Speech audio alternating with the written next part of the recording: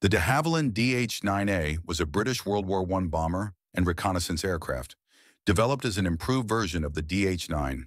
Introduced in 1917, it featured a more powerful engine and greater payload capacity, making it more reliable for bombing raids and long-distance missions.